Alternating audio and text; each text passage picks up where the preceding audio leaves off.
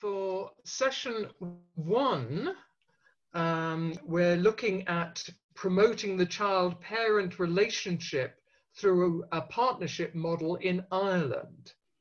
And the three presenters are Theresa Byrne, the Assistant Governor of Limerick Prison in Ireland, Bernie O'Grady of Bedford Row, who's a COPE member, the organisation, and Damien Landy of TUSLA, which is the statutory child and family agency in Ireland.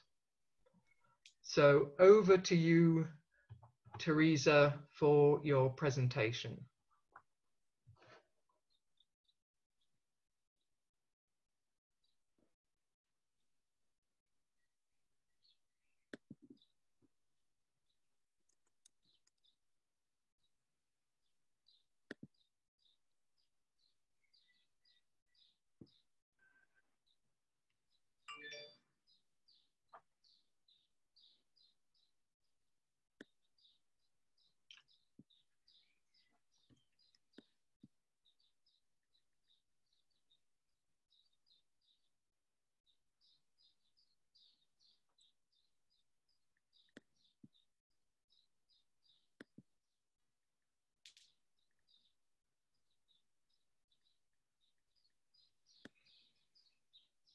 Hello, everybody. Can everybody hear me? Yes. Yes, thank you. Yes, okay. My name is Theresa Byrne and I'm Assistant Governor here in Limerick Prison, Ireland. So we're delighted with the opportunity today to be given the chance for this presentation. And I'm along here with my two colleagues, Bernie and Damien. So just the title of the programme was Through the Eyes of a Child, and it's how agencies can work together to achieve a common goal. And our common goal was what a child sees when they come into prison to visit their parent, and a lot of the children we'll be talking about are children in care. So it was entitled Through the Eyes of a Child, Limerick Prison, Bedford Row Family Project and the TUSLA Family Agency. How did it come about? Well, we were involved with the Irish Human Rights Equality Commission towards the end of 2017. A working group was set up, and that working group was looking at female prisoners and through the lens of what they see of what Irish human rights mean to them. Out of the working group, one of the projects that they were very strongly advocate for was the family room that was already in Limerick Prison. That family room was at the time, you know, it served a purpose, but you know, you have to move with the times. And for children coming in to visit their parent into that type of room, it was very bland, masculine colours, the children's toys not really applicable to the different age groups that hadn't been changed, that type of thing. So what we did was we looked at the room itself, and we also looked at the very front of the building. So what we decided, number one, was to change the name from Family Visits Room and entitle it the Sitting Room. Because what do you do in your sitting room? You go into the room, you go to relax. If you have company, you're going to engage in dialogue and positive conversation, and that's what we wanted the children to do. So in the room, we kind of divided into two areas. One was where the adults, which would be namely maybe the social worker and the parent, could have that type of a conversation that needed to be had. And then at the other end was where the children would play, and the interaction then between the two different areas. And you will see pictures later on of what that room looks like. From the project initiation, we've had about 800 children come through the prison, with about 68 of them in TUSLA related. So as you can see from the pictures here, any prison walls, dark, grey, depressing. And we're a prison that's in the middle of a community here in Limerick. We're in the inner city of Limerick in Ireland. We've currently 214 prisoners in the prison, and out of them we'd have about 23 females here today. Now, as you can see from the objects of art at the front of the prison, we did the three persons there are representative of the mother, the father and the child, because we're unique here in Ireland, in Limerick, where we have a male and a female prison under the one roof. So those three persons are replicates of really of what the prison is all about. And as you can see, there's a little plaque there which was called the Divide Itself, and it was the Irish Human Rights Commissioner Teresa Blake launched that design in honour of the work that was done with the Irish Human Rights Commission. Also, we put art features there in conjunction with our education department in the school, and benches. So when children are coming up, you know, they see this artwork. We've artwork all around the prison. When we have an art college across the road that actually sends students over to draw and take pictures of the artwork. So when children are coming up, maybe for the first time to visit their mother and father, they're struck by the artwork, and it's a talking point before they come into the prison. At there you can see is where the two rooms, they're the visits, so what a typical visits room looks like in a prison. Long benches, round tables, but you can imagine children coming in care, coming in to visit their parent, whether they're male or female, and seeing, you know, trying to have that conversation, and prison officers standing there, and there's other visits going on. So it was really to have that dedicated room for the children, for them to have engage with their parent, and also to kind of maybe bring the social worker in and have that very easygoing conversation. So, you know, we were delighted to be involved with Bedford Row and with TUSLA coming involved and getting this award of investing in children, because we're the first prison to have that type of award. And it has been challenging because once you receive an award, you can't just leave it there. You have to continue on with the work that needs to be done. So what I'm going to do now is I'm going to hand you over to Bernie from Bedford Row, and she's going to go through the next part of the project. So thank you very much for taking the time to listen today.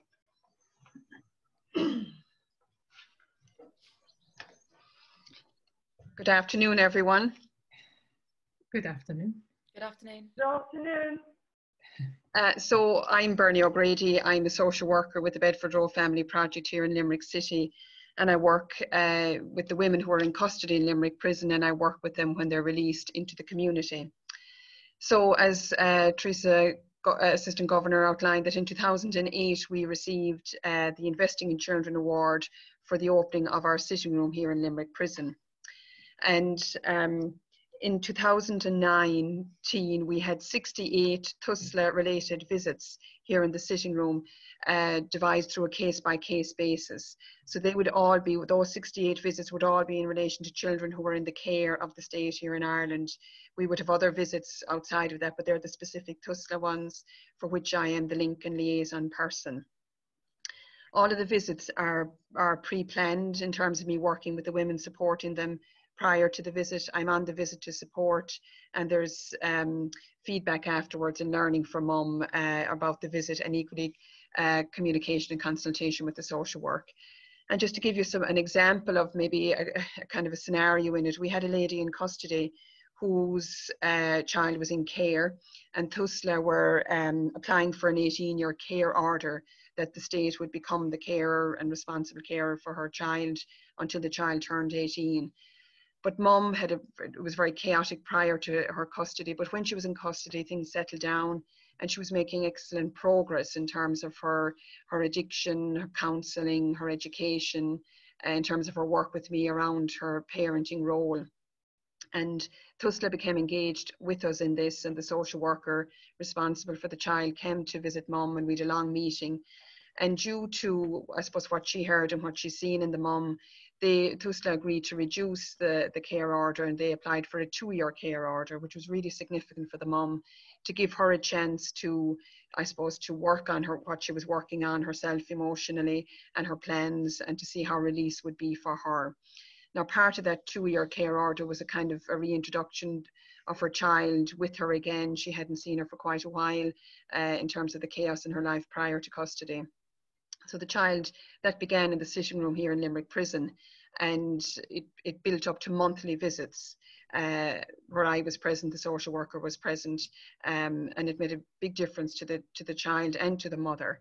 And we have a little quote up here. These are little quotes that children give us in relation to their experience of the sitting room. But this specific one, "I made tea to go with my birthday cake." That was the little quote from that little girl who celebrated her 4th birthday in the sitting room.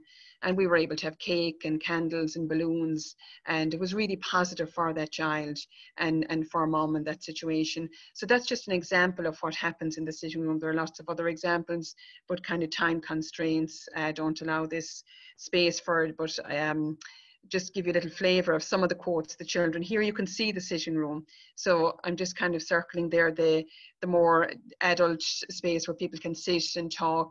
We have an inspiration wall here where one of the women who is in custody types up positive affirmations that we change regularly on the wall. And this is just a great talking point. This other side of the room is the play area. So a little toy kitchen there and play materials and a sink and different bits and pieces here. So again, some quotes there from children about their experience of the sitting room just being like grannies. And that's the sense we've tried to create. I like it here. I can talk to Mammy and play with her. I suppose we've had very strong links with TUSLA, and I suppose just some of their feedback on the experience of the sitting room. So it makes a scary situation a lot less scary for the child, a social worker says. Second social worker talks about children being made to feel relaxed going through the main gate, through the security, into the sitting room and playing with the toys, and having their questions answered is a key part of how we would work around the child and the mother. Now the social worker talks about the room allowing the child to see clearly and move freely between the seating area and the toy and play area. And there are toys in the room which make it very appropriate for the child and the mother to have imaginative play. There's only one visit happening at any time in the sitting room, and this gives privacy and a space for the child to explore the environment with her mother, and I suppose all the time enhancing that relationship. And we're very key on that emotional attachment between parent and child. So I suppose all of the work that is done with the mums is grounded in my own training in social work, and I'm also a trained parenting under pressure therapist. And the Parenting Under Pressure program is designed specifically to work with complex families in improving better outcomes for children. And that's a key part of my training and a key part of the work that I do. The Parenting Under Pressure integrated theoretical framework is there on the screen, and it's kind of looking at child's developmental outcomes. So how is the child developing in these areas, and what are the influences coming from the ecological model here of attachment and emotional availability, parental values, how is the parent managing their emotions, emotional regulation of the parent, and then the connection to community, what's going on in the wider community that's influencing the child's developmental outcomes. So that would be the theoretical basis from which you'd be working with the mums in custody. And I suppose in receiving the award, we wanted to embed this work further in Limerick Prison for both women and their children. And we worked, a colleague of mine is a psychotherapist in the project. So through his psychotherapy, specifically focusing on emotional intelligence and self-awareness, and my own work with PUP, we designed a program called Through the Eyes of a Child project. And this is a 10-week program just coming up on your screen there. And key in this program was the use of our PUP, Parenting Under Pressure program, and the psychotherapy.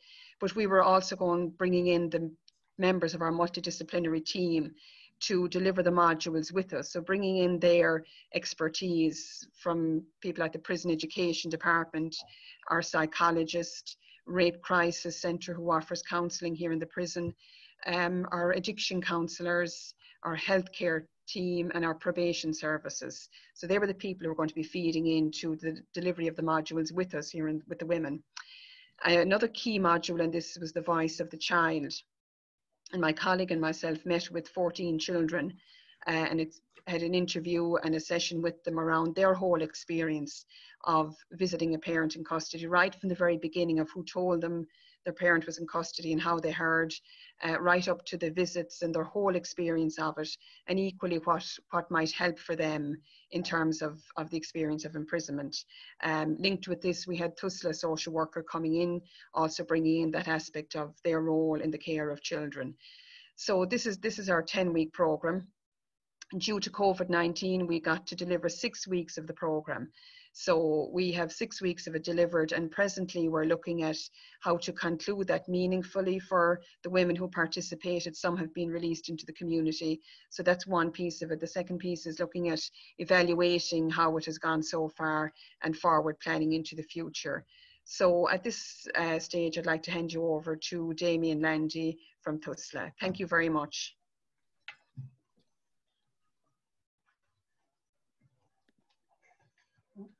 Back on.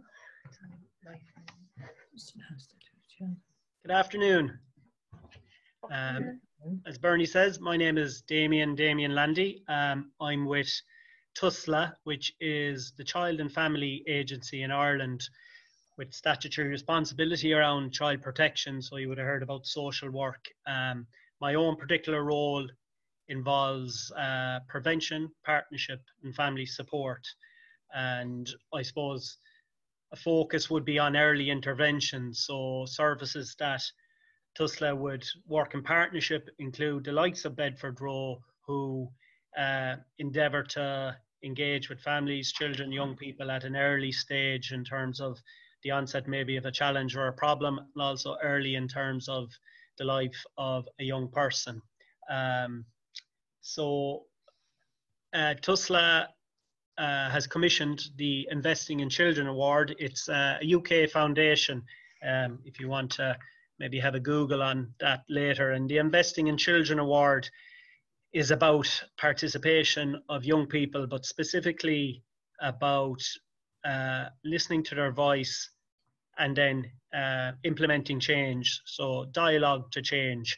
And numerous organisations, I suppose, traditionally in Ireland, maybe community development, youth work, have pursued an Investing in Children Award. It might sit with their core business. But I was very excited to be involved with Bedford Row and Limerick Prison. As Teresa mentioned earlier, the Investing in Children Award in a prison is new ground for that award, for TUSLA. So we'd a common approach there, and that we were all kind of a little bit outside our comfort zone in terms of looking at this award and the voice of the child in what is primarily an adult setting. So I suppose what it demonstrated is that the project, while organisations were coming from very different backgrounds, maybe, as I said, traditionally early intervention services, family support services to come into the prison, but I suppose when you work together, we can look at that common focus on improving children's lives. So the work that was going on, the context that Teresa set there around the human rights approach, it kind of created an opportunity for us to collaborate. The social work involvement would have been a trigger for that. You have social workers organising access visits, and they were very impressed, I suppose, with how Limerick Prison was looking at the whole experience of children and how to facilitate that in a child-centred way. In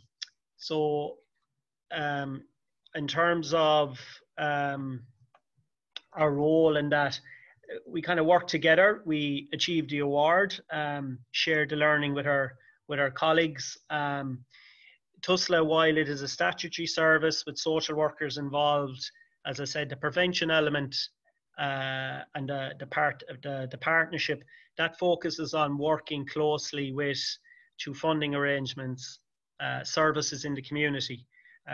So that was kind of the magic ingredient, was bringing a community-based service together, working with the statutory child protection service along with the statutory prison service, and bringing those partners together. That was the magic ingredient, I feel, in terms of bringing different expertises to the table, and then that collaboration. As Bernie mentioned, the dreaded COVID-19 has arrived, and that's changed obviously the context in which the work is delivered and how agencies have to work together. But I suppose the sitting room was there and established and allowed social workers to continue to engage with Limerick Prison and Bedford Row to facilitate that connection through video calls. So doing it in a safe way with the video calls, but also ensuring that while visits stopped, that connection, that emotional connection to a certain degree could be maintained. And what we're looking at now in terms of both sustaining the award and building upon the learning is a pilot project, the Living Well You and Me project. And what we envisage happening here is, I suppose, being able to work in the current context, maybe remotely, but post-COVID as well, as having, we're developing a workbook where the parent and the child have shared activities that they can reflect before coming together, maybe online, or hopefully not too far away in the future, meet again when we have some of these restrictions removed. So that's the pilot project that we're looking at all the time, thinking about how, you know, listening to the voice of the child and how that can inform service design and delivery. So as I said, I think the key thing has been the collaboration and how we've learned from each other. I would have had my models of youth participation in mind, but would have been clueless as to the challenges of delivering that in a prison environment. And then with the expertise of Bedford Row being a family support project in the community, that trust and relationship there to be able to facilitate both parents and children's voices informing our decisions was very powerful, I feel. Okay. So we've just a couple of pictures there at the end of receiving the award, but it's nice to get the award and to display it. But as Teresa has outlined, it's about continuous, ongoing, sustaining that award. So that's the vision for the future within the service and how we'll work together, how to sustain it. Okay, thank you. Thank you very much indeed to our three presenters. You probably haven't been able to see, but the chat is actually being quite active, which shows how much interest and stimulation you've given. Anyone else, don't forget, if you've got questions or comments, do put them into that chat function. And we're now going to move to the second session on making protected non-contact visits child-friendly. And it'll be chaired by Vivian Schechter of Repair, Switzerland. But we'll start with a short video.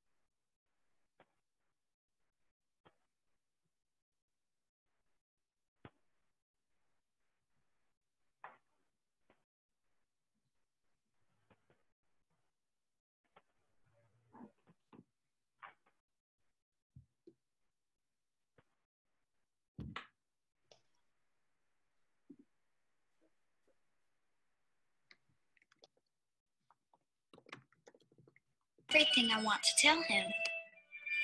But then we start talking and it gets easier. Daddy says how proud he is of us for helping Mom at home and for all the things we're learning.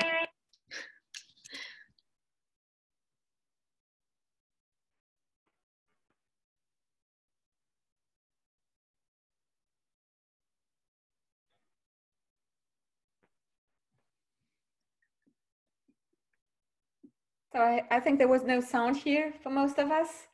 Are you, Brianna, going to put this back on so we have it all with the sound? Is this possible?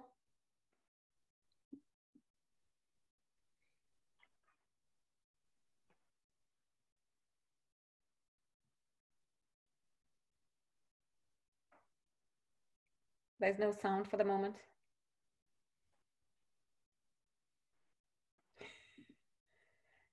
That's technology. We're having good challenges here.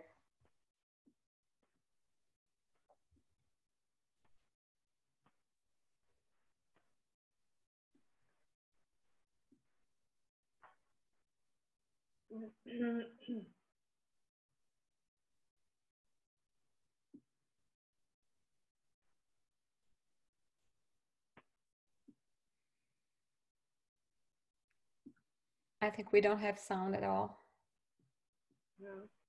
No, no sound. It has been working at the end of it. Mom reminds us about the rules at this Yep. prison. It's work. That's it. Good. All right, try this again. This is my favorite picture of me and my daddy. He used to take me to the park all the time. But he can't right now, because my daddy's in prison. Today we're going to visit him. Me and my mom and my little brother Michael are going to take a bus. On the way, Mom reminds us about the rules at this prison. We can talk to Daddy and see him, but we're not allowed to touch him. I just can't wait to see him already. The walls are tall at the prison, with lots of gates and wires everywhere. I hold Mom's hand a little tighter as we walk in, and she lets me know it's okay. Sometimes we have to wait online a long time before we can see my daddy. We pass through loud gates that open and close behind us. Then we go into another room where we have to wait again. Finally, my daddy comes in. His hair is a little longer than last time. It's good to see him. At first, I forget everything I want to tell him. But then we start talking and it gets easier. Daddy says how proud he is of us for helping Mom at home and for all the things we're learning. It's hard not to be able to touch or hug each other, but Daddy blows me a kiss. I tell him I'll save it for later. Before we know it, it's time to go already. I don't want to say goodbye. I wish Daddy could come with us, but this is where he has to be because he broke a law. But we all look forward to the next time we can come and visit again. As we take the bus back home, I think about Daddy going back to what he does in prison. And I know he'll be thinking about me, just like I'm thinking about him.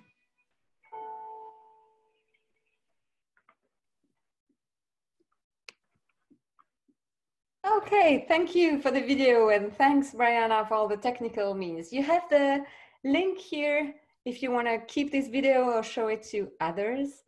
I'm happy to be with you today and share this second session.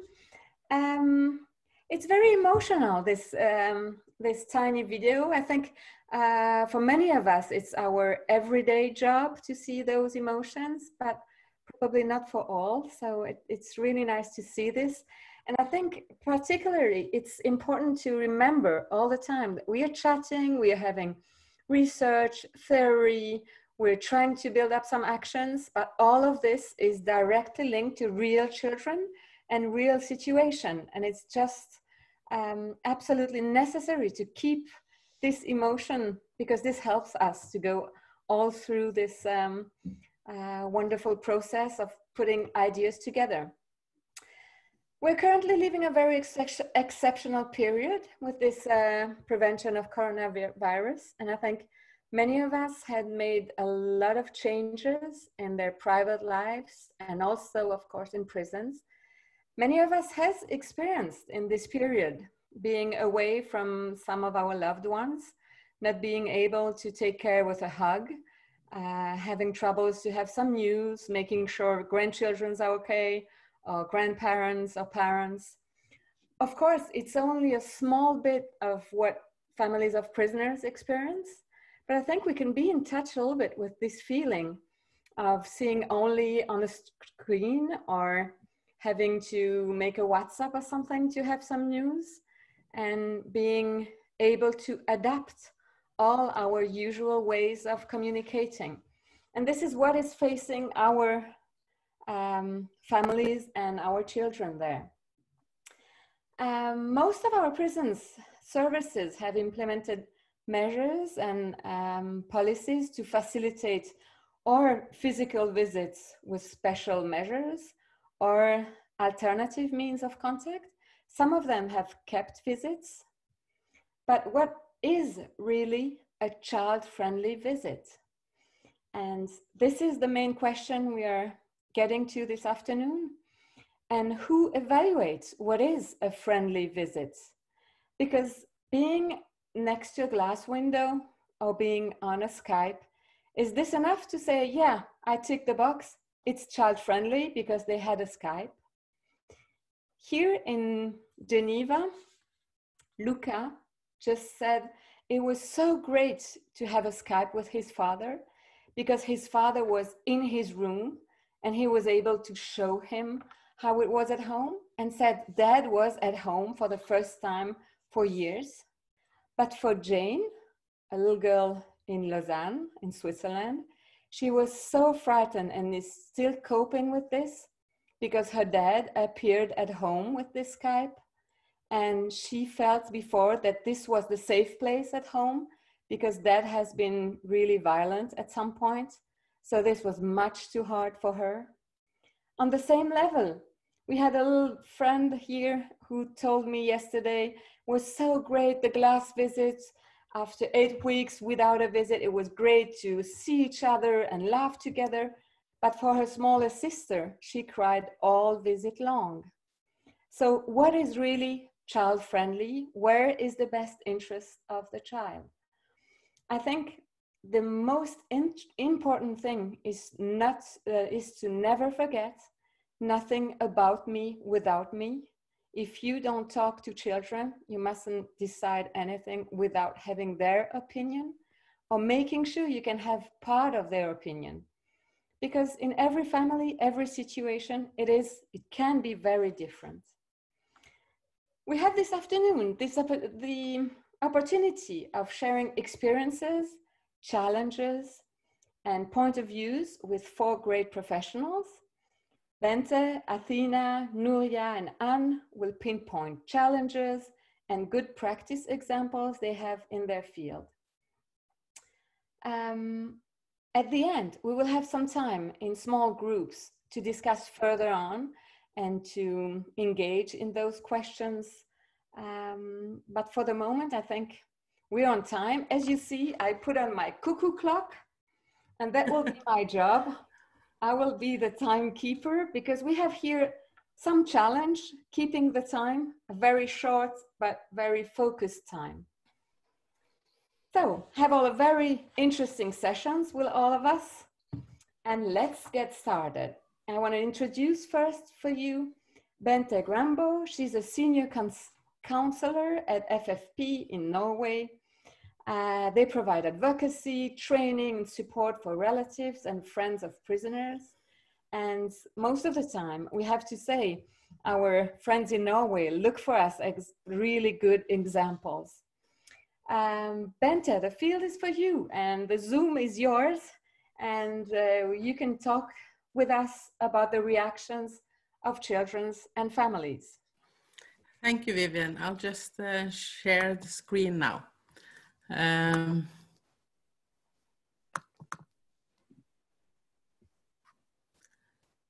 you see it? Yes, perfect. Okay.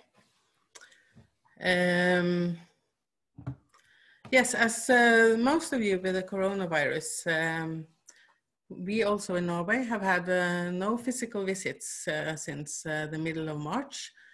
But video visits was very quickly established already by March 27th or 28th. The guidelines were ready, and some prisons have taken a little bit of time to sort of get it up and running, but the willingness from the authorities was there almost immediately, which has been very good. The video visits are free of charge, and every prisoner also have extended phone time, and this is also free of charge. And now we are gradually reopening the prisons, and the authorities are being quite specific that this should really happen. So the prisons should really have a good reason not to allow families to come to visit again. It's a really big gap between the normal visits in Norway and these restricted visits. Because a normal visit with us, there's no limitations when it comes to physical contact. Children, they don't visit with glass partition. That's sort of an unwritten rule. A child should never visit the parent with that kind of a barrier. And in most prisons, there are private visiting areas for each family. So you sort of meet the prison staff when you enter the prison and when you go home again. And other than that, you are sort of private.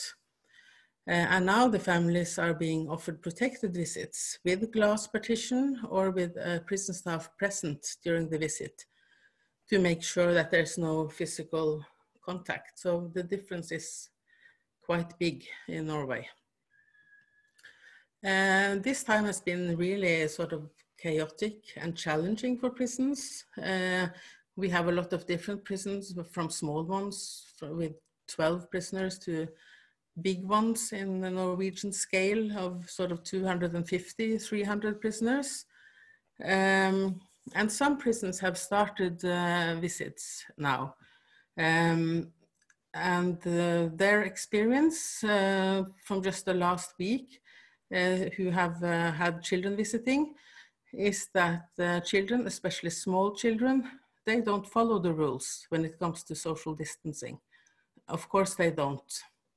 So they have run into their parents' lap and had a hug. And the sort of unofficial policy in the prisons have been that the prison officer have not intervened and separated the child from the parent. They talk to the families beforehand to sort of tell them what the rules are, and then they have a talk afterwards, but they don't go in and separate the child from the parent. I think we have quite a low spread of the coronavirus in Norway now, so that's probably part of the reason that they are able to be so flexible, but it's really good that they are, I think. And then there's a question if it's child-friendly. And of course it isn't child-friendly with all these barriers.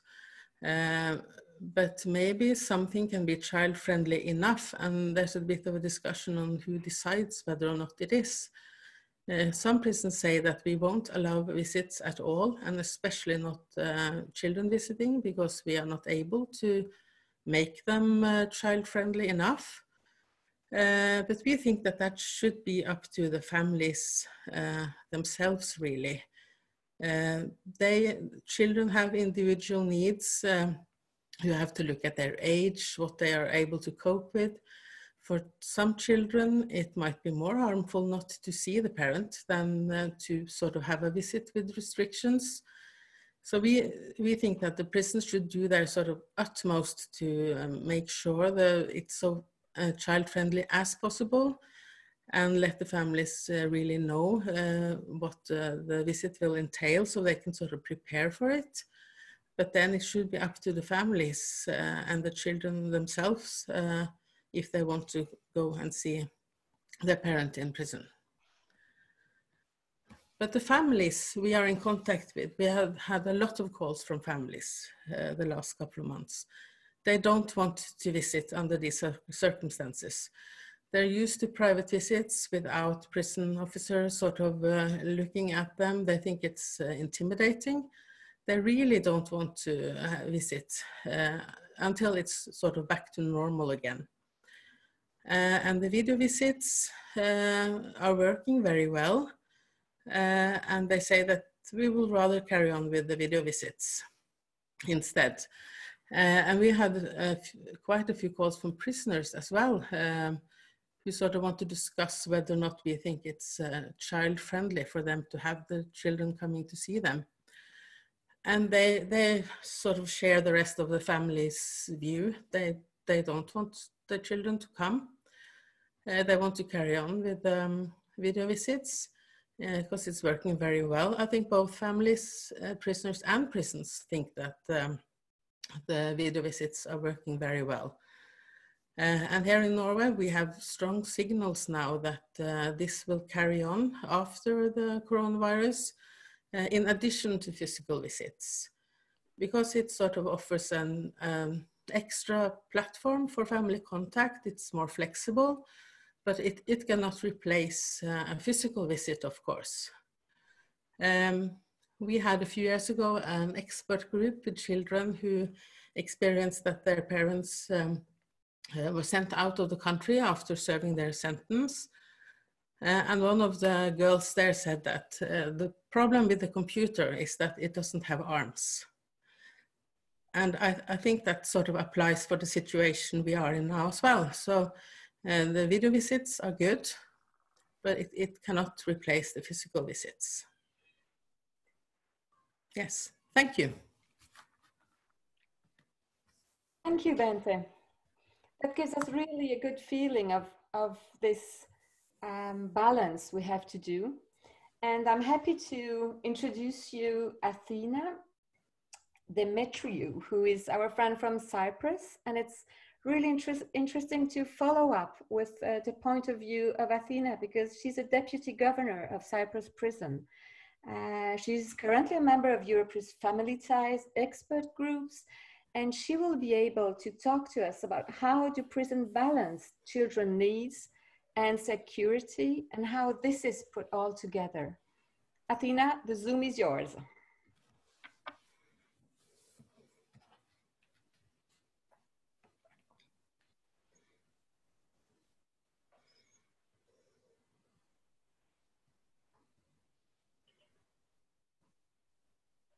Athena, do you have the sound on?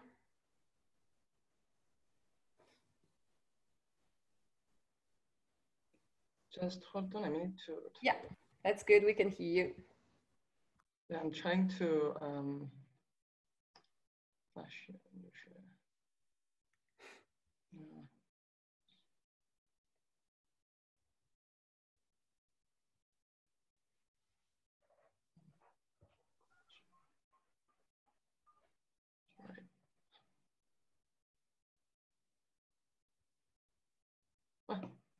Okay. Hello, everyone. Can you hear me? Yes, perfectly. As I heard earlier, the speakers, you, Vivian, and Bente, and read some chats. I'm sure we will inspire each other with ideas on how to make the children's lives happier, even during this difficult time. As you can see from the contents of my presentation, I will be talking on 3 points. I will briefly explain how my department supports child-parent relationships and how facilitate and support the contact of children with their imprisoned parents during 3 periods, and before and during COVID time, and now with the gradual lift of the restrictions as from the 2nd of June. I'm sorry, we don't have your PowerPoint for the moment? You don't? Not yet. Brianna, do you have it? You can put it on? Maybe. Can you put it on for me, Brianna? Yes. Just 2 seconds. Houston, we need help. If you want to continue, Athena, and then I'll put it. It will pop up. Okay. And you will catch up with me? Okay. Hi. Let me know when you need me to change slides. Okay. And okay. You will change the slides, not me? Yes. Yeah. Okay. You have to tell me. Yeah. Okay. And finally, I will pinpoint on a few tips for positive results during COVID period in prisons. Can you change it?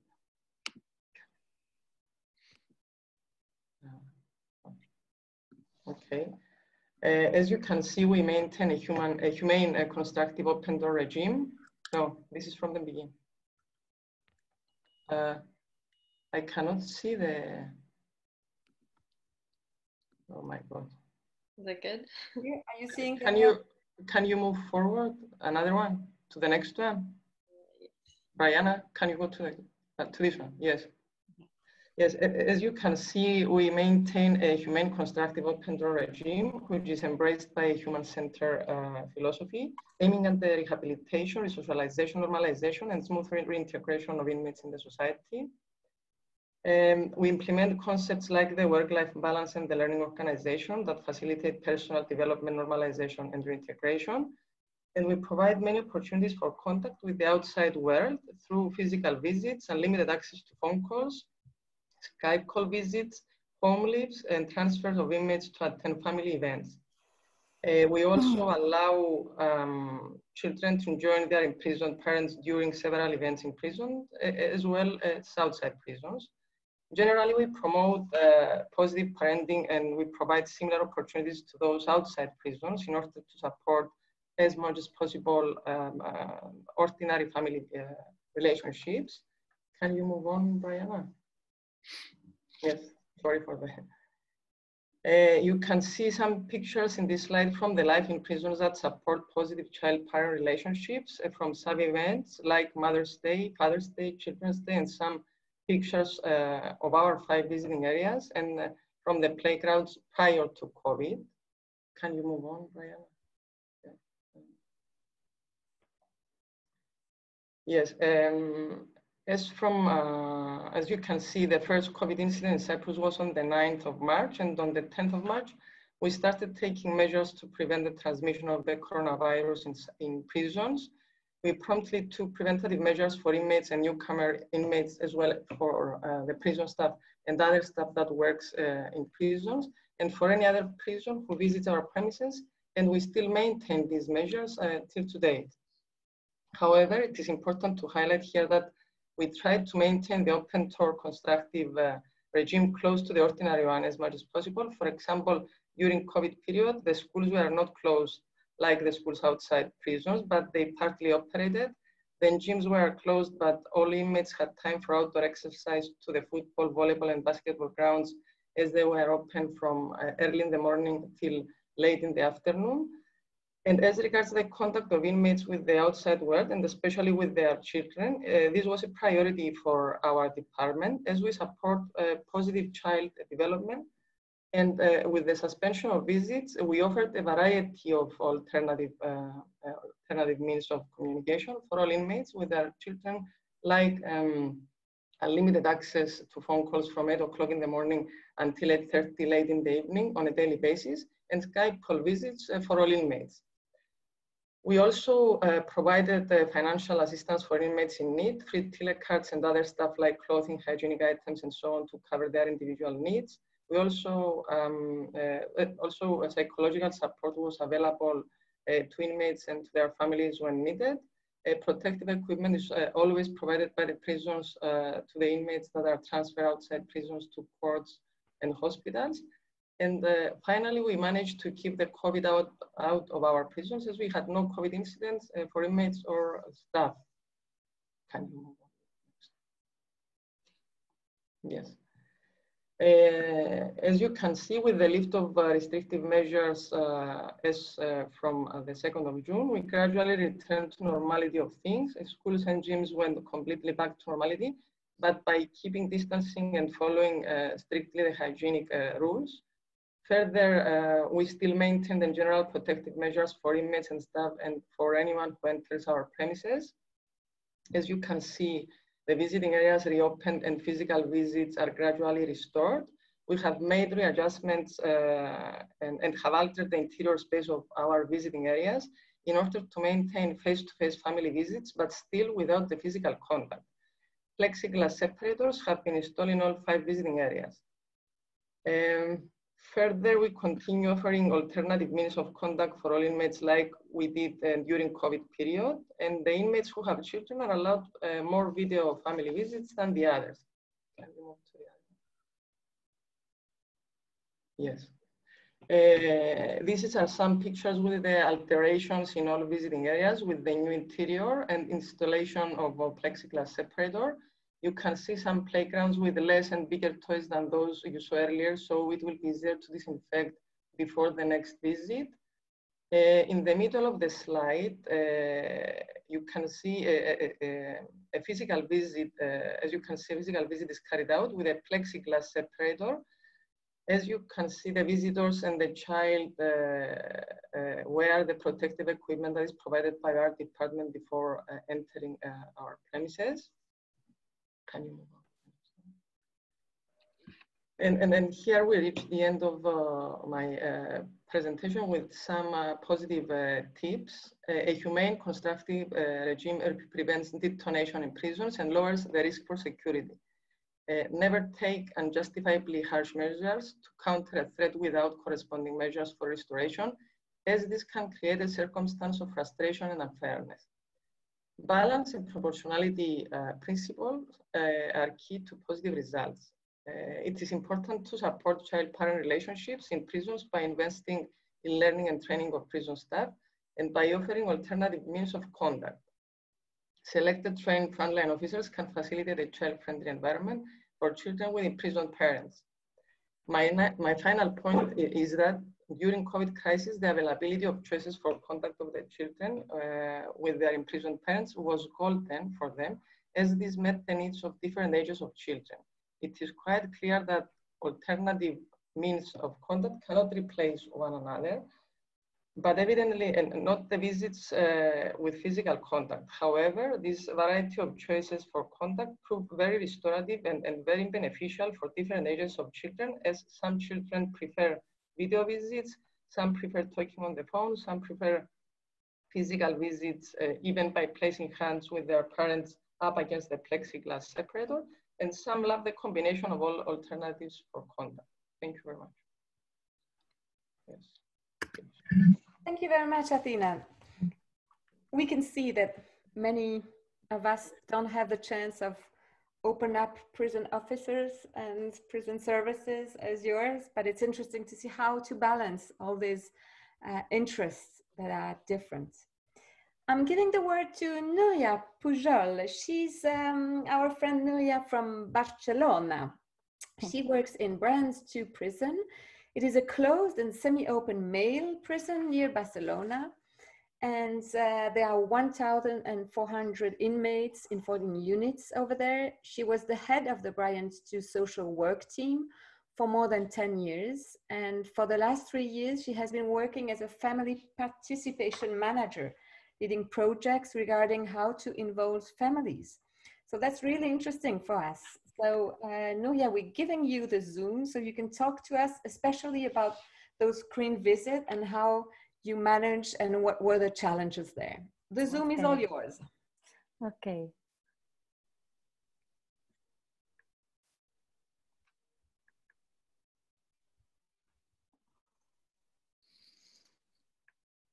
Okay. First of all, thank you for having me here to share my experiences with you. And let's start with a brief account of our group of parental responsibility. The most important aspects of this group are its work methods and its composition, because it involves all kinds of workers, from officers to teachers and partnership, and also inmates, who are the most important of this group.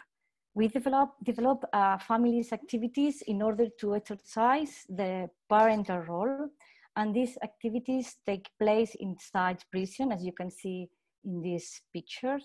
Or, for instance, we do the Football Net program of the Football Club Barcelona Foundation, and their motto is "No child left out of the game."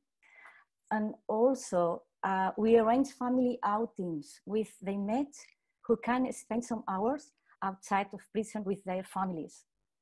And finally, we taking part in creative workshops led by creative facilitators and a partnership which is called Create Movement.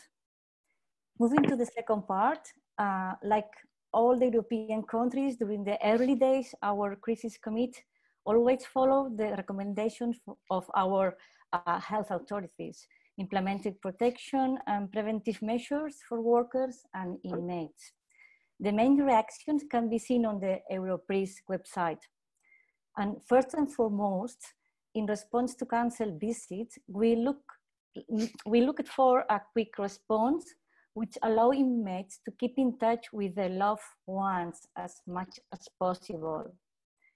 And to achieve this goal, we call each family and inform them that we had to suspend all kinds of visits and implement a new system of video calls.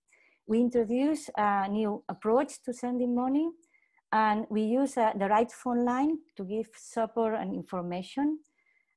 We did frequently asked questions. And finally, we assess all cases individually so as to be proposed for early release. I can assure it was a hard time. During the COVID-19, our group of parental responsibility made some creative activities to keep in touch family and prisoners. You can see some of them in COPE's April newsletter. And we made a video address to families, a special letter for campaign, everything will fine, stay home. And last month, we were working to a creative stop motion. It allows inmates to send a message to their children by video call in a creative and dynamic way from inside the walls of the prison, as you can see in this picture. Moving to the third part, at the moment regarding visits, families have to follow the normal rules visits and plus follow the health and organization measures. We provide them with gloves and masks, and as a result of these measures, visits with glass screen we can only assume the 45% of our usual capacity, and only 3 people per family when normally it is for 4. However, the rest family visits, which take place in a room for each family, we can assume our usual capacity, but only 3 people per family when normally it is for 6. So 2 weeks ago, we reopened visits with glass screen, and the communication department was ready for 25 visits, and about 12 families came each day, but only 6 families took children. Yesterday, we reopened the visits for family with children under 12, and the communication department were ready for 26 visits. 18 families came, but previously, our group of parental responsibility submit a protocol to clean all the didactic materials and select toys. We prepare again for children so as to follow the rules easily in the hall of the prison, as you can see in the pictures. And we gave some training to parents on how they explain to their children about how they have been experienced COVID-19. The main challenges are the prison work as normally as possible to a new normality inside prison. And for instance, start the intervention groups or start the workshop production.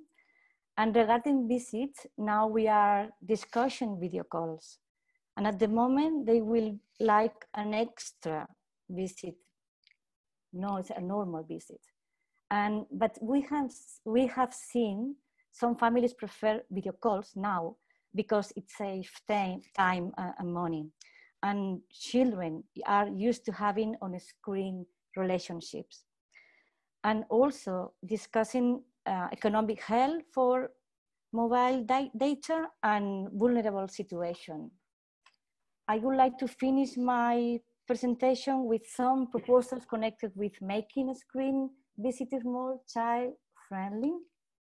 And last December, in an old prison in the center of Barcelona, which is now a cultural exhibition center, our creative facilitator with parents, inmates who are parents, made some proposals to make screen visits more friendly.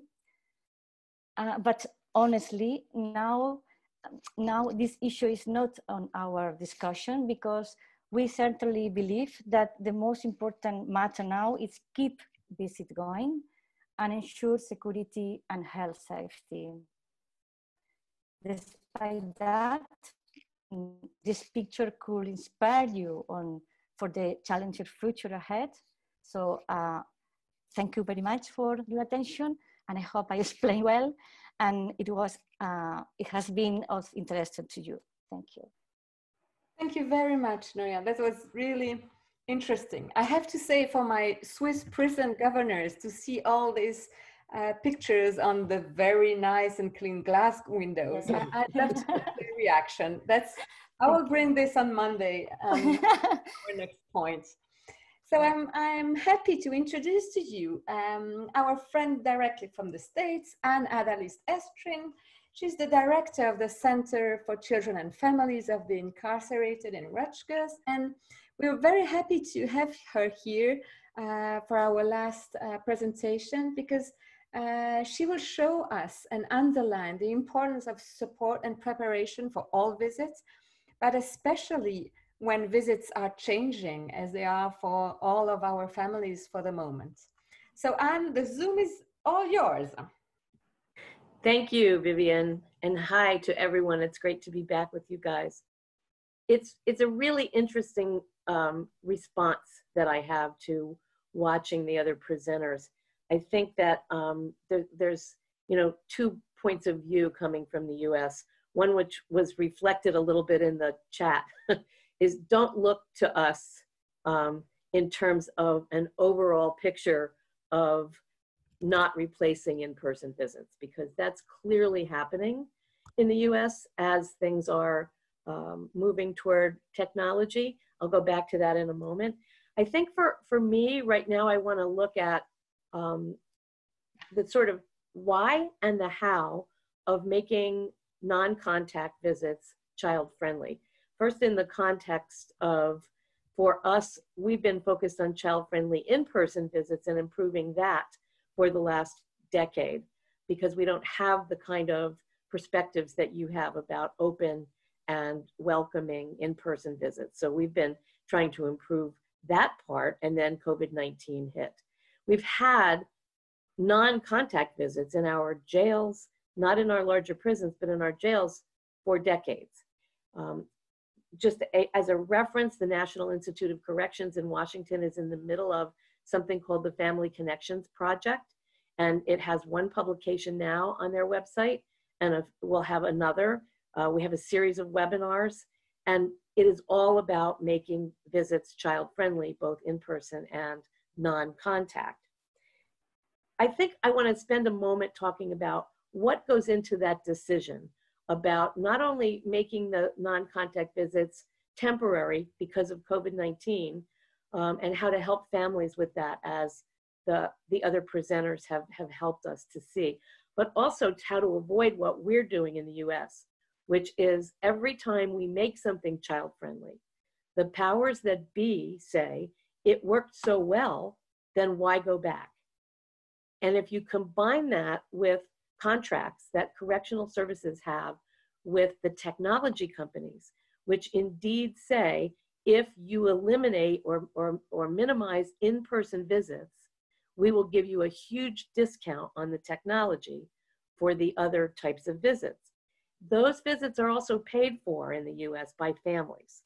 So the prison services get a discount from the technology companies, but the families pay for the visits. So I really want us to consider three things. What are the three things that people think of when they're trying to make this decision about how to do it and whether to do it, and then whether or not to go back to something less restrictive? The first is always going to be security. And I think Athena talked about that a little bit. And it's important to find the research that's clear about how much of a security risk in-person visits really are, because sometimes one incident can be blown up to look like there's a lot of security risk. The second is finances. If it's going to cost a correctional service less money to have non-contact or video visits, then they're going to go for that. Trying to advocate that the families are actually paying for this is important. But the third, because I think most politicians and policymakers, they don't really want to say it's because of money or because of security. So they say that it's in the best interest of the child. And I want to stay there for one moment, because who defines that?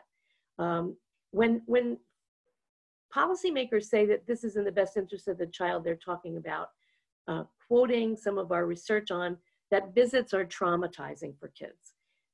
In some situations, it is because of the non-child friendly nature of the visit. There's barking dogs, sniffing dogs, there's metal detectors. It is traumatizing. But some folks have posited that it's not any more traumatizing than an airport. It's in the context, though, of the people that take the children. So if people who are taking children to visit are uncomfortable and it's really scary for them, then it will be more frightening for kids. But which is more traumatizing, not seeing your parent at all, or seeing them in the context of something that's not quite child-friendly? They're going to quote the trauma research. Also, people are going to say that trauma research is based on the fact that children react poorly after a lot of visits. And again, they react at home, in school later, emotionally, more negatively after non-contact visits, according to our research, than after in-person visits. And so there's a lot of conflict about the research, and people want to know, what does the research say, which is more traumatizing, and which is in the best interest of children? The policymakers are going to pick out the pieces that say, this is traumatizing, so we don't do it anymore. We'll just let them do video visits and eliminate all of the in-person contact or non-contact visits. So it's important for us to consider who's making those decisions. All of it in the context of popular opinion in the US, which is, if you make it too child-friendly, then it won't scare children enough away from going to prison themselves, because we're constantly combating the myth that these are kids that are going to end up in prison themselves. If you make it too child-friendly, it won't be a deterrent. But if you make it not child-friendly enough, it'll be too traumatizing for them. And so that debate rages on and on and on in the US. I also want to say that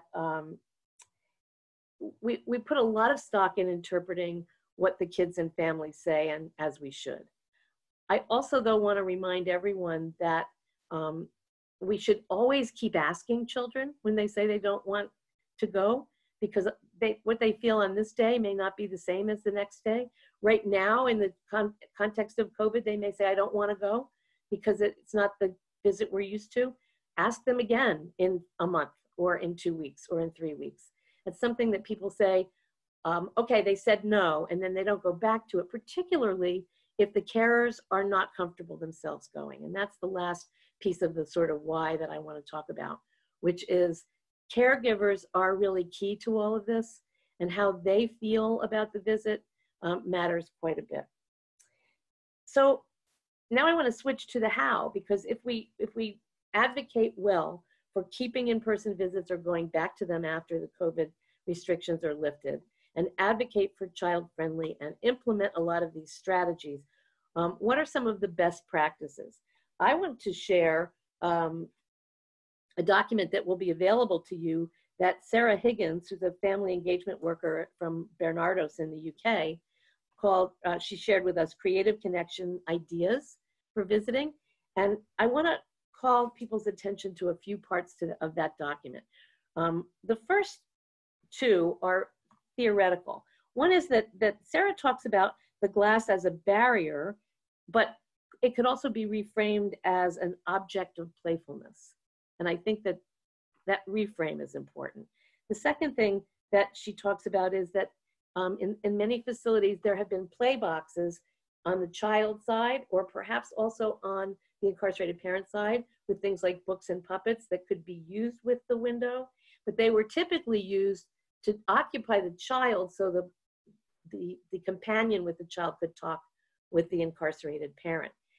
Another reframe is that they could be used for parent-child engagement. And I think that's really important. And the third piece that she raises is that the parent with the child on the child's side of the glass could be the heart and the hands for the other parent.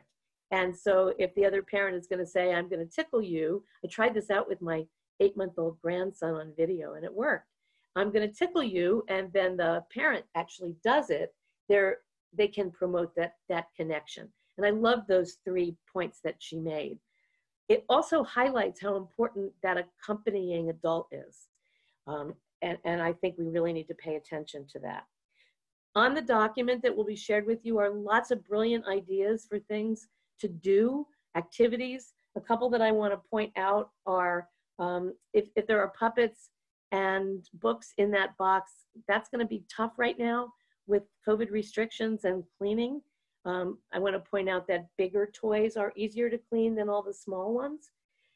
But she also talks about having an art pen and somehow working on the hygiene of that, so that children could draw their parent's face in the glass, but they could also use it to make a puppet on their hand or talk about a story with maybe one picture on their hand or on the glass. So even just an art pen, which could be easily sanitized, could work for that process. I also want to then think about a few recommendations that sort of flow in this short amount of time from this about policy, practice, and programming. The first for me is support. That all of this requires support for the child, the carer, and the incarcerated parent. Whether it's support around something new and different because of COVID, or support around something that's going to go back to the way it was, or to change drastically altogether. Preparing for that visit with all three parties is really essential for programming. The second one, I think, is training for the correctional officers. And we're doing a good job of that, I think, here. We're doing lots and lots of correctional officer training, not only on child development and what to look at and look for, but also on communicating how to talk to children, how to talk with the carers and the incarcerated parent in front of their child. And also training for community organizations such as yours in working with prison services.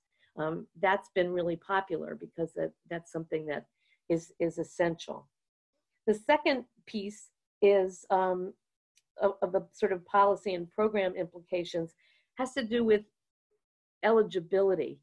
And I think it's really important. We're talking about kids in care versus kids not in care. I think that if something's going to change and child-friendly visits are going to be opened up when they haven't been there, or something's going to shift, to start with children, for instance, whose parents were incarcerated for a crime against them, or children who didn't know their parent at all before this visit, is a bit of a recipe for disaster. Because I think that those could be very highly emotional, really difficult visits that if you're in a context of naysayers and negativity, they're going to say, wait, this didn't work. So thinking about what would the eligibility be for anything new that's being started. Also in the training for correctional officers, this idea of not using enhanced visits of any kind, either as a carrot or a stick, either as a incentive to get them, the incarcerated parent, to do something, or as punishment. And we see quite a bit of that, and that's embedded in our correctional training. And lastly, I think this has to be codified, that we have to find a way to legislate that in-person visits will not go away, no matter how child-friendly we make the other kind of visits, no matter how well it works for correctional services. It's the right of the child and the family to have in-person visits. And I look forward to our small group discussions. Thank you. Thank you very much, Anne. Wow, what a challenge. 4 people, 45 minutes, we are almost on time. So thank you very much, all of you. I think it shows how difficult it is to just say the word best interest of the child, and that's it. And then practical way, what does it mean really? And where do you do this, and how, and with whom? And this is really interesting, your 4 points of view there. I think we all have many ideas in head and many ways of coping with that and questions. The idea now is to split, it will be magical. Zoom will split us in small groups, and we will have a small 20 minutes to discuss in small groups with every group a moderator. And magically, 2 minutes before it ends up, Brianna will say, pop up, you have 2 minutes, and we'll all get back on groups. Well, welcome back. That is amazing. And I think it's almost as many people have come back as left. So that's impressive. It went very fast in that room. Yeah. Yeah. The marathon. Well, that is, I'm sure. Well, it went quite fast, not in the little room, but we have tried to look at the comments that were made, and now we're hoping to have some, if one person from each room was going to post a final question for the panel into the chat. So if they could do that, that would be fantastic.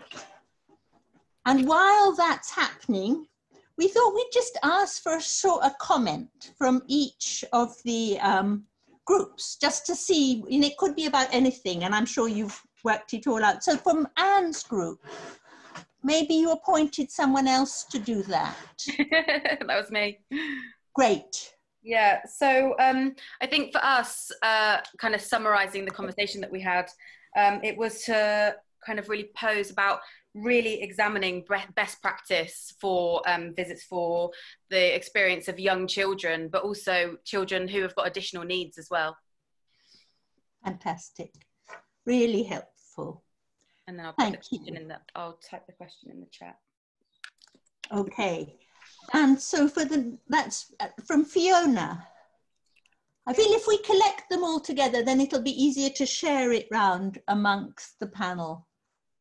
So from Fiona's group. Yeah, we talked a lot around the video usage and kind of the idea of normalizing the use of video, but with a very definite proviso of not replacing visits, but kind of mobilizing the benefits. So we liked the Tasmanian experience of the Homework Club, but also getting the child to talk about an activity or things that they can do with their parent in prison, and then using that, which has the benefit of both positive parenting for the parent in prison and real engagement for the child through those video visits, so that it actually becomes a very much kind of child orientated and child kind of driven experience of having that kind of video contact, but that it should become normalized in addition to the other forms of visits that children have.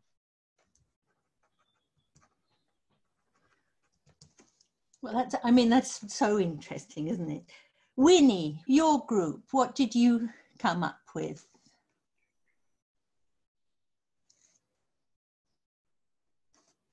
You're mute, Minnie. You're mute. I'm here. Sorry. You hear me now, Kate? Yeah. Okay. Now we dived into the ARI situation and about what they do and how that worked. And so we talked about the holistic way they work and about how prison staff is, how decisions are made around children into prison and together with the other social workers.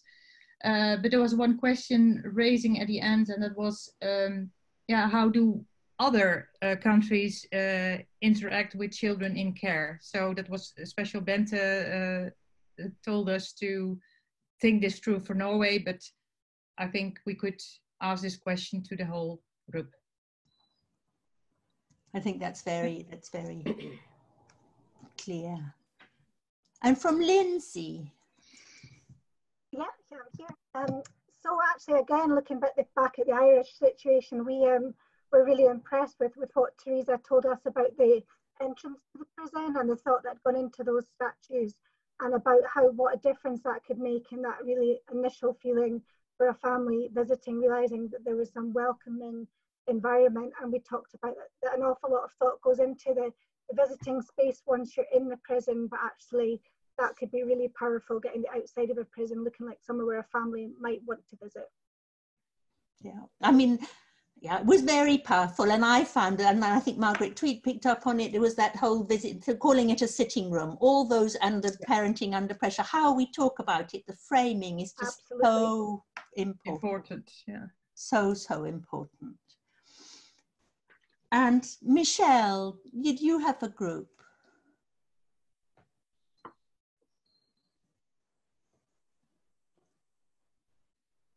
No? You're mute. Sorry. So we spoke about the voices of the children, and I think some of the speakers spoke really well about it in terms of what suits one child may not suit another child, and really looking at it from a children's rights perspective, and also looking at supporting children during the time, and children who may not have access to technology, and support mental health supports for children.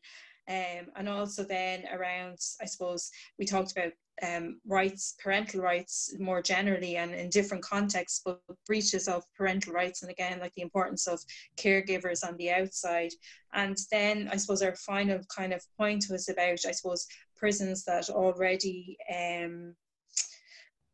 hadn't introduced technology, and how it would have been so much more beneficial if our prisons were more progressive to begin with, that video, in terms of ensuring that video calls can be implemented, and I suppose policy and practice. And I suppose it's about the learnings going forward, that what we learned from the pandemic and how we can do things better in our prisons going forward.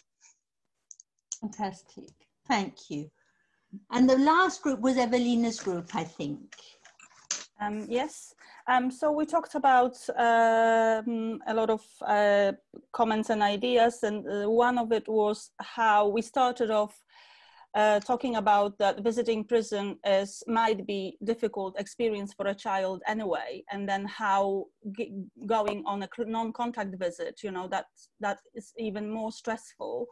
And then how do we talk to children? How do we explain about non-contact visit, that they cannot give the parent a hug?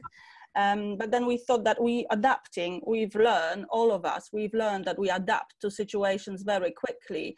And then maybe because some of the behaviors are removed from our environment and from our everyday life behavior anyway.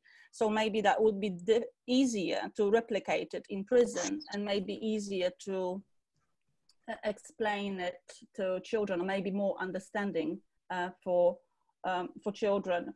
We talked about also supporting, as I think Anna was talking about it, supporting an accompanied adult as well. And because we said that it's easy to do by adults when there is no games and no playing provided. It's easy to just switch to an adult conversation without acknowledging that the children are there, and they might not be understanding the topic, and then they might worry about it. So maybe coming up with some kind of leaflets or instruction to families how, you know, what it is to enter a non-contact visit. Thank you. Thank you. And Vivian, you had a group too, didn't you? Yes, sure. Don't forget us. Martin is our speaker today. I'm supposed to be the rapporteur, as they say in the Euro lingo. So yeah, we had quite a lot of discussion about the how the COVID-19 crisis has been, you know, forcing prisons and you know, and families and everybody to improvise and develop new ways of you know, ensuring these, you know, some level of visit and contacts could take place. I think there's been quite a lot of improvisation, also quite a lot of creativity. But the question is, how can we make sure that, you know, the child's voice is being heard, because they're the ones really to decide on what they prefer. Do they prefer in-person visits? Do they prefer video visits? And if it's video, under what kind of conditions? And the key question there is, how do we put the interests of the child, you know, foremost? I mean, I think it's just been so rich, all these questions and comments, and the ones that we see here. And what I find really interesting is maybe the first one that's put out by Margaret Treats from the Breakout Room 2, which says, who would not wish to be involved in drawing up a COPE guide briefing paper on the topics discussed, which in a sense was what came out throughout the chat in the first section, that we certainly needed. And COPE, I'm not so much responsible now, but there will be these various strands of which came out in terms of children in care, linking with Roma, video visits, and the decision and the supporting adult, and how the decisions are made, and including children in making those decisions. So, I mean, in a way, I feel that that question almost doesn't need answering by the panel now, because it's answered that's a job for COPE to do for the future. I mean, I feel that, and in a sense that covers what Martin's just said now. But I think, because I think, and the element of choice that comes out so much from the questions, I don't know if someone, well, perhaps maybe it would be interesting to ask our panelists how they feel about ongoing, and particularly the prison people, how they feel it's possible to allow those choices, because it seems that that's what the children need, and how possible is that? So maybe if we started with Athena and Nuria, that would be really interesting.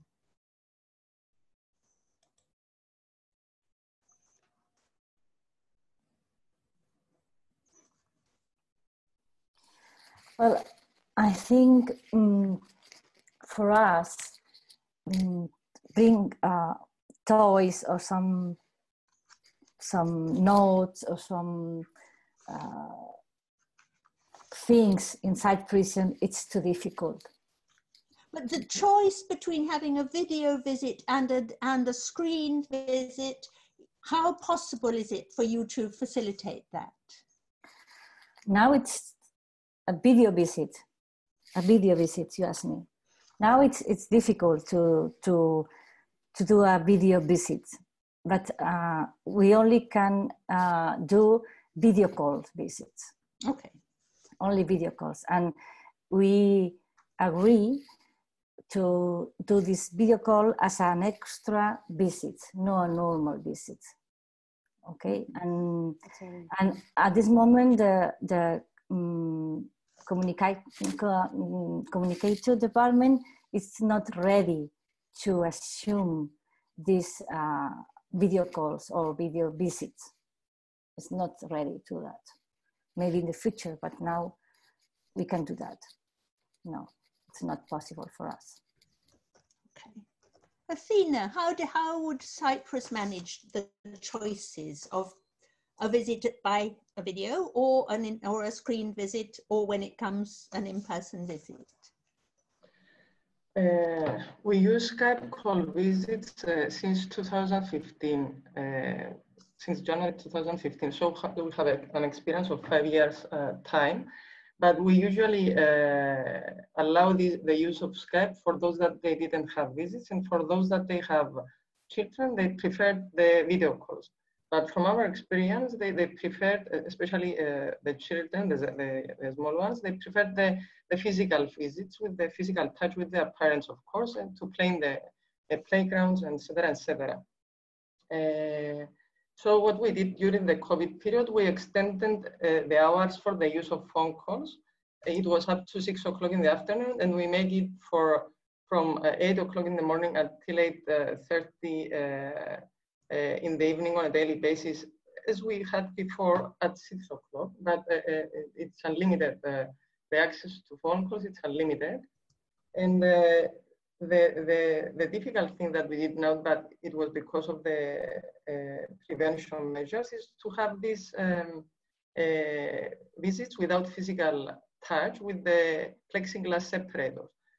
For us, it was okay to use to have choices of contacts for the children, because we had also the phone calls from 8 o'clock until 6 o'clock before COVID. We had also the Skype call visits, and we had also the 10 physical visits with physical touch monthly for 1 hour each visit. And for those that they had relatives abroad, and then when they come to Cyprus, we allowed more time, up to 2 hours, depend on the availability of the space. And so the only change just in our prisons is that now we implement the visits with the plexiglass separator, actually. and we reduced the number of visits. But this availability of choices for contact, it gives a balance to the situation, and we didn't, thank God we didn't have any riots or any conflicts as I saw in other prisons in Europe and outside Europe.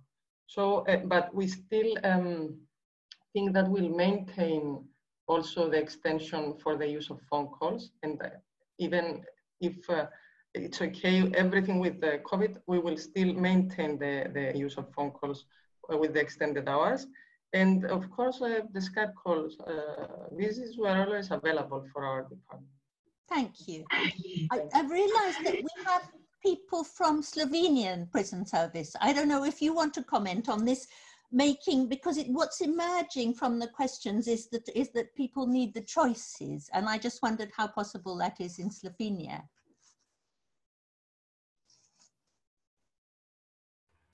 Maybe Lucia, you can say something more. Maybe Robert, you do it. No, I can say that maybe in this past period from COVID crisis, we tried to implement Skype calls for inmates, but we did not manage because of law limitation. But however, we will try to do this in the future. So yeah, implement Skype calls and give possibility to inmates to call home or to call anybody via Skype, and also change the law, so the rule about Skype visit or Skype call. I mean, it's really a problem, isn't it, when there's a restrictive law that doesn't allow that. Hey, I would like to just remind people also in that decision about the choice, two things that have emerged in our group. One is that, at least in the States, half of our kids are under 8. So the children, infants, toddlers, and preschoolers making that decision, no, whose voice is it, you know? Yeah. And then the second piece is, because all of this technology costs money, when we ask the children, it's creating some stress in families, because if the children say yes, but the family can't afford it, and you know, their cell phone is disconnected or whatever.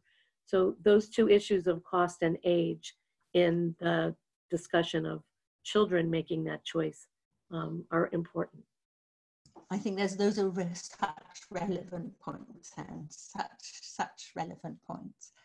I mean, I don't know. Add something to just briefly, yes, that'd be great. Yeah, about the choice and the decision about the choices. It's I think those that they design either the security measures or any measures in prison should be human rights minded. Otherwise, they will design always the measure only from the perspective of the angle of the security of prisoners. They will and they will always outweigh the rights of the children to the restrictions of the security measures. So I believe that those that they design the measures should be human rights minded.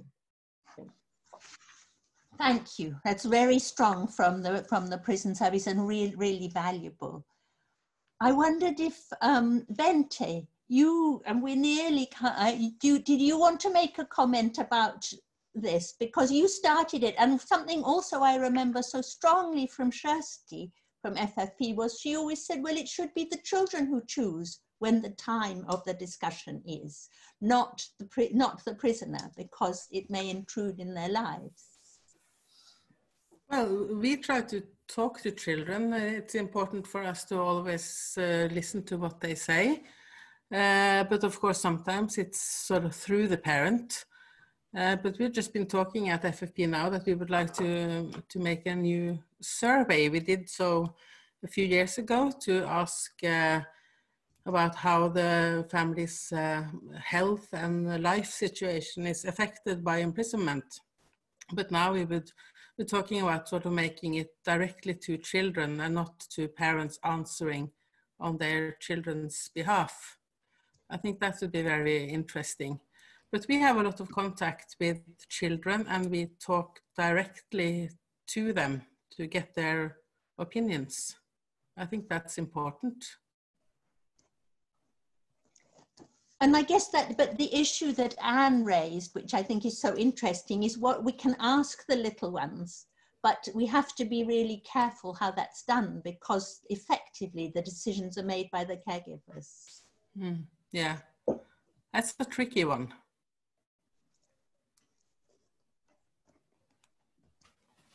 Maybe just to add, this is often the case when you talk about participation of the child.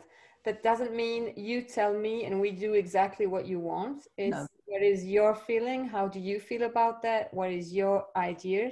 And then take an adult decision and come back to the child and explain. So I think this is different, hearing the child or making him or her have the decision. So this is really something very different. Yeah, and it's unfair on the child to have that responsibility. It underscores the importance of the support for the carers and the parents, because they may make those decisions, they include the child's input, but make those decisions solely based on their relationship with the incarcerated parent and their anger or their frustration, hearing the child, but not really including them in the decision. And we also have so many people who have multiple partners. So they have children with, you know, incarcerated dads, for instance, who have 2 or 3 children with different mothers, and they have different decision-making processes in each family. This is really important, that we hear children and that you have a point of view that is systemic. And when you work for the prison or for the mother or for the father, it's very different if you work for the child. And this is where NGOs are useful, and they add value to the prison staff and the different social workers, because they can have another point of view where the challenge is only the child's best interest. And that helps broaden up the question. And that's how in Switzerland we can hear the mother or the father and both of them in prison and outside, without having to choose for whom we're working. We're working only for the child. And that sometimes helps. I think that's absolutely right. Did anybody else who was on the panels want to, but Bernie, do you want to say something as a final sort of comment? Because I realize we need to wind up quite soon, but on the general issues. Yeah, I suppose it would be a practice always of ours, from our family perspective in the project, working with families and children implicit in that and explicit in that, listening to their views, and equally working with the social workers. So it would be very core part for us, kind of the choice of the child, but equally the adult coming into that. And like one of the things we named, and was named here in the prison by Teresa, was that our project would be called Through the Eyes of a Child, because that was the sense that the decisions we make, whether it is even the colours we put on the wall, what's that like through the eyes of a child? And I think it's a very good guiding practice in decisions we make. Well, if you were looking through the eyes of a child, what would you do in this situation? And I think that's a very good guidance for us.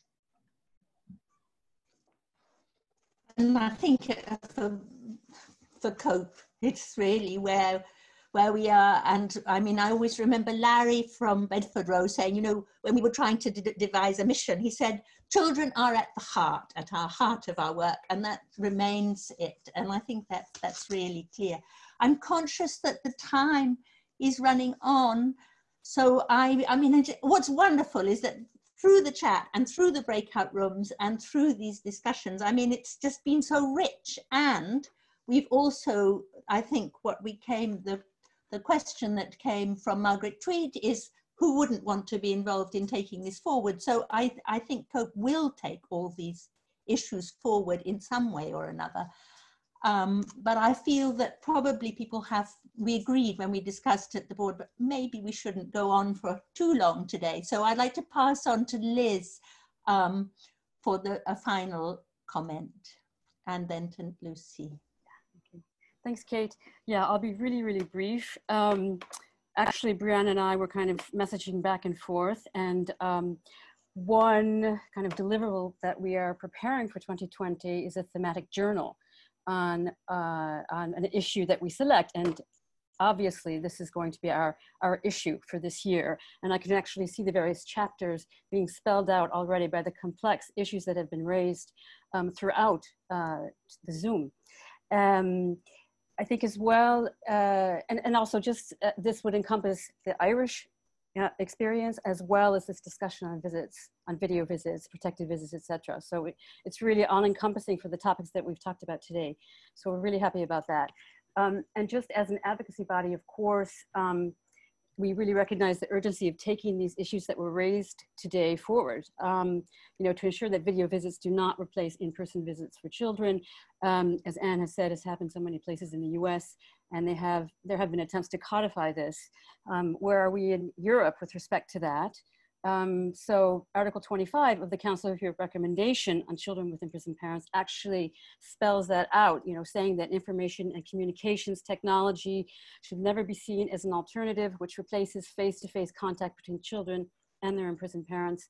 So the recommendation is not binding per se, but states do abide by these recommendations. And if there are cases that are brought to the European Court of Human Rights, then the decisions that are made will be binding. So there's a great potential for advocacy work, and COPE is really committed to this. And I just want to spell that out. Also, this idea of promoting research on the impact of children, of not, you know, touching loved ones, as Anne highlighted, not seeing them at all, and seeing them on video. There's not a lot of research out there about the impact on children of these various modes of communication. So this is something that COPE would really like to promote as well.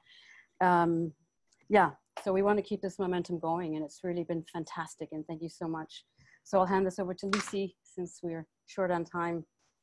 Thank you, Liz. Thank you, Kate. Thank you to everybody who's participated. I think it's been such an inspiring and a dynamic afternoon. The comments, the chat, the energy that's coming from everybody, despite the fact that we are all so far apart. I feel really connected to everybody, and I can feel the energy that is coming, and that's something that I think we've always felt is very unique to the network, the energy that we get from one another, the inspiration, the ideas. And as ever, COPE and the members are coming up with innovation after innovation, and I just want to commend everybody really for the work that you've all done in really extremely difficult circumstances. I think what's come through today is the power, the added value of multi-agency working. We saw that very, very clearly. We've seen that in the Irish model, the work in Norway, everything really we've been hearing about today, the value of the multi-agency work. The importance of allowing choice and not saying that this one way is going to be the way forward for the future. We have got to have choice, and we have got to have face-to-face visits and other options.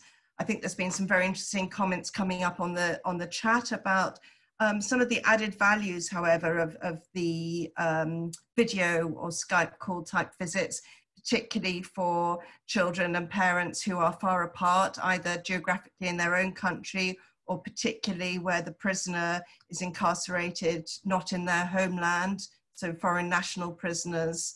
Something we've often argued for, and maybe with COVID, it will give us now an opportunity to introduce these remote visits in a more systematic way.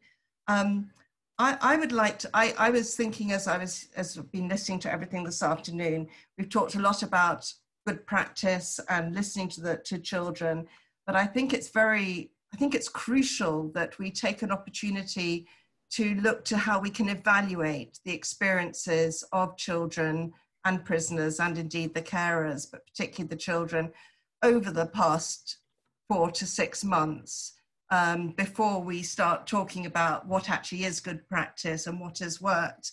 I think all of us need to do that in our work, and quite how that can be done and what the role of COPE should be in that, I think is a question that I will leave with COPE and the board. I think, as everybody knows, I stood down yesterday at the General Assembly as the president of COPE. I've been the president for 7 years. I've been on the board for 10 years. Kate Philbrick as well has stood down as treasurer after same sort of length of service as me. She was also president for many years. Both of us are very sad to be standing down, but also very excited by the future direction that we see COPE and the members going in. We will not be leaving the network. We will be very present, and we will be coming to Leiden next year. We hope to see as many of you as possible in face-to-face in Leiden next year for the conference that and the ANM that have been promised. There will be child participation in that. I noted Maria's comment that she popped up about, you know, children's voices. We talked about it a lot yesterday at the General Assembly. There are lots of ideas about how that will be, and certainly Exodus and our Dutch colleagues had everything planned for child participation in the event that we were supposed to have been at in Leiden. So I think really I just want to wish all of you well in your work. It's incredible what everybody is doing. It's fantastic to have this not even just trans-European, but transnational communication. It's been wonderful to have Tasmania and the USA present today. And I just want to thank you all for participating on a Saturday afternoon, and to wish you all well. Thank you. Thank you. Oh, sorry, and to thank very much, I should have said, we need to thank Liz and Brianna, Carol and Noah in particular for putting this together, because it's not been easy to put this event together really at short notice. And Kate too, Kate as well. She's really been instrumental. Yeah. Thank you. And Kate. Thank you very much to everybody.